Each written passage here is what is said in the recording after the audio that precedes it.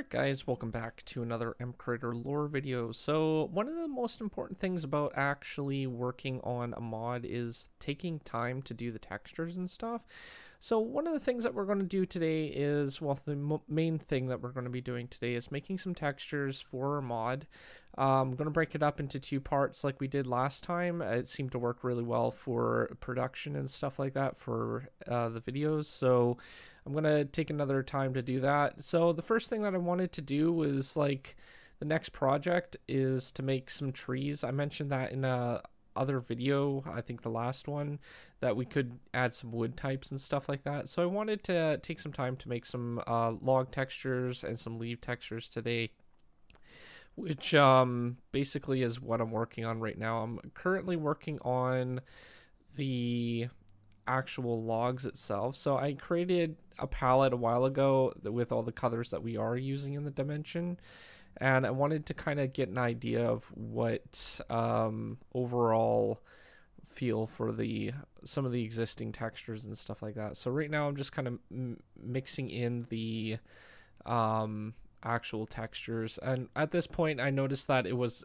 going to be too pixelated. So what I started to do was just add some shapes instead, so like cross sections, and I think this will actually benefit the look of it as well as the general feel of the biome. So I want it to kind of be like a spiky, kind of pointy bark texture similar to palm trees, but on a more dense scale. So basically what I'm doing is creating that texture for that at the moment. And then I wanted to make sure that it was seamless. I sometimes question my skills at making things seamless, but it looked pretty good for the actual texture. So I needed to come up with a name for the type of wood, so that was a lot harder than actually making the texture, oddly enough, for me. But once I got that done, I knew that I needed a actual like a hue scale for the interior wood, like the actual texture, and I wanted it similar to oak but not exactly like oak. Basically I wanted it a little bit lighter, but I also wanted it to not be as light as the other scale that I have on that side. So basically I was just testing if the scale was like bright enough where none of the colors matched, and then we could basically use that. Now, I thought about doing a square texture for the bark like vanilla Minecraft, and then I'm like, you know what, that's not very challenging. So what I ended up doing was I started working on a round texture for the bark instead. Now, I personally like it when mods and stuff actually, especially resource packs, add kind of like a round texture for the bark. It's a lot harder to do on 16 by 16 textures, and there's always the corners that really are kind of a nuisance to mess around with. So this is basically what I'm doing right now. I'm trying to blend in the bark, and then I just noticed that it looked too kind of, it was too soft around the edges. It didn't really match the bark. So I started focusing on the actual textures for the rings inside the bark itself. Generally trees have rings inside when you cut them open. Each ring is basically an age of a tree, so a lifespan cycle of that. So I think it's measured in years or something like that. So if there's more rings, the older the tree is.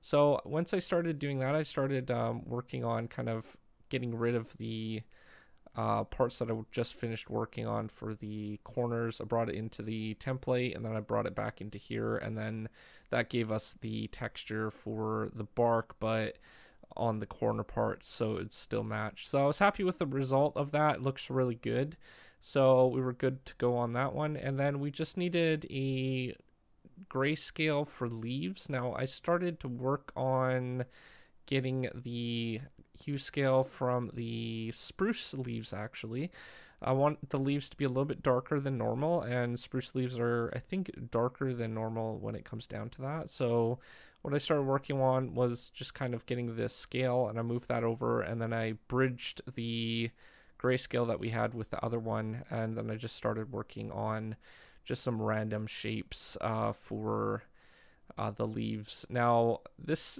part is, it wasn't too hard to design the leaves. As long as it's seamless, it's pretty easy to do.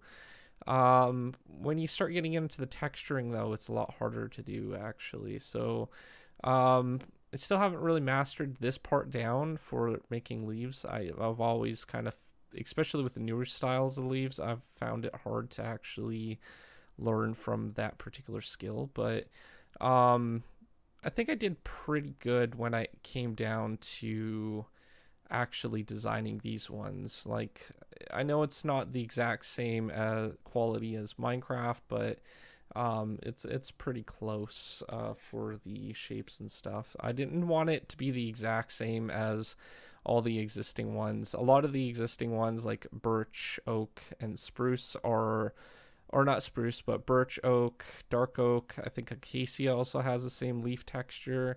So I didn't want it to have all the same leaf texture, so I just started working on kind of like a actual thing. I was kind of thinking with the lines to have that as like stems and stuff, but I don't know. We'll see how it turns out in game when we actually bring it into MCreator and set up the hue scale and everything like that. I was just filling in the parts that are around just so there wasn't so much gaps between. This is kind of important because if you look at the overall ratio, you don't want it too much where a lot of light will go through, but you know, like you can still see through the leaves. So it was really important for me to make that. All right, after I was done that, I just brought it into MCreator, and then we were ready for the next episode. So if you're new to my channel, don't forget to subscribe, comment down below, rate the video, and I will see you guys next time. Thank you so much for watching. Peace out.